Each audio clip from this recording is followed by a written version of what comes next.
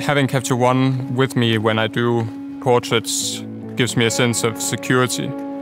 It makes me confident that I will always have the best colors and the best quality.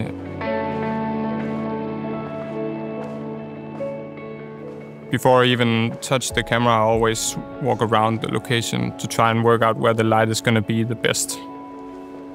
I look around the room, I see what's available to me. Maybe I find a chair for the person to sit in. I always try to make the portrait situation itself quite intimate. I'm Simon Baungård. Today we're at the Wilhelm Lauritsen terminal here in Copenhagen, and I'm going to take you through how I do portraits using Capture One. I always try to make a very relaxed setting, and I never try to force anything on the people that I'm taking pictures of. This is the setup you have to work with. I always tether when I'm doing portraits. It keeps me in control and it makes it easy to collaborate. This allows me to show my subject what I'm actually doing while I'm doing it. And it allows for a conversation about what portrait we want to do or what we've been doing. I think this is super nice as well. And it's just a way nicer process for everyone involved. Once I've found the setting I want for the portrait, I'll do a quick edit, a few quick slider adjustments, and I'm exactly where I want to be.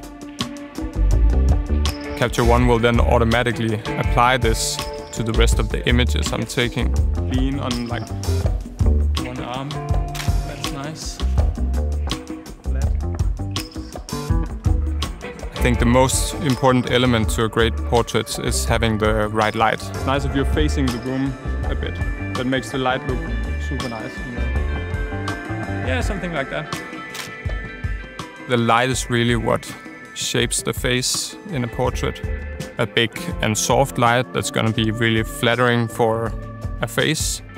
Or you can go with a more narrow beam, hard light that's going to add a lot of depth and drama to the image.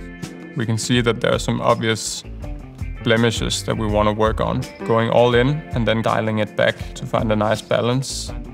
Right away, my retouching adjustments are being applied automatically to the rest of the images I'm taking.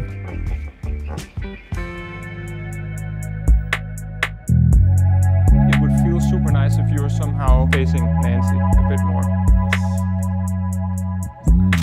I think movement plays a big role in portraiture in terms of bringing the portrait to life.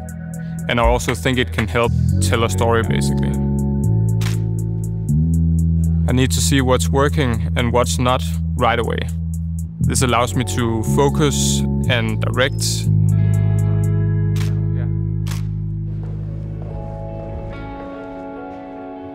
Now I'll show you how easy it is to refine the look.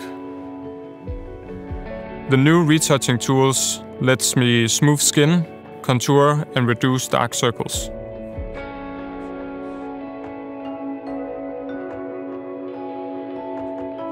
I can also clean up blemishes without losing the natural look. It's subtle and it looks right. Moving on to the next portrait. 2 faces, which Capture One has already detected. So what I can do is I can choose the one I want to work with. I then want to move on and even the skin. These new amazing features in Capture One saves me a ton of time on every portrait. I can simply copy and do a batch apply to all my images.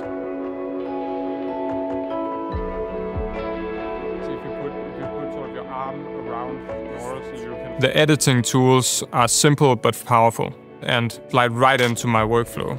From capture to delivery, I can pretty much start and finish the shoot without ever leaving the software.